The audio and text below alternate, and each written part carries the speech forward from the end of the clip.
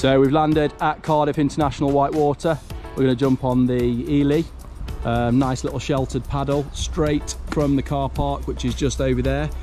You sign on at Cardiff International, get changed, and then there's an access ramp, and here we are. So we've got Darren, as you know, is Darren's visuals, and you've got me, and we're here for Visit Cardiff, checking out paddle sports here in Cardiff Bay.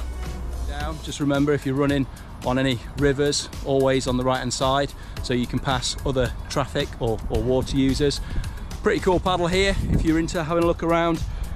Boats, things like that, just make sure with moorings you've got a quick release belt on. Definitely recommended by us.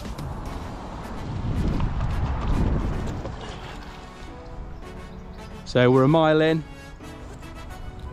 Heron over there, just to the side, you can just see it. Pretty clean. There's a bit of litter, washed down, but pretty clean run generally. So we're a mile in. Darren's taking his coat off, getting a bit warm.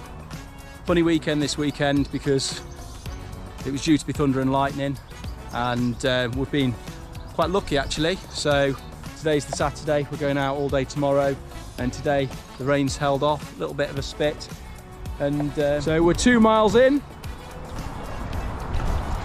We've got another heron, nice clean section of the Ely, lovely paddle, really nice. We're going to swing round. Darren's just swinging round now, and we're 2 miles back, and then that's it for today.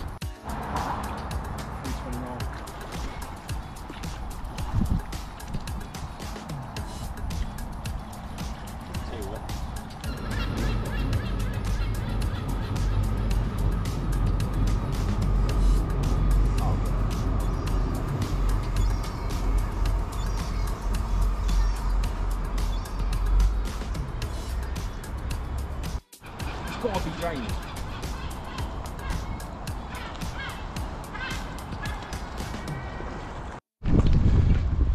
Whew, so we just landed back in Cardiff International White water, 4 miles, nice little there and back run, and we're now going to moor up and see if we can jump on Cardiff's pontoon area. So you can see over here there's a bit of a lagoon section, which is great if you want somewhere sheltered to paddle with kids. Other than that, try not to fall in. You've got this section of the Ely with the marina, and then you've got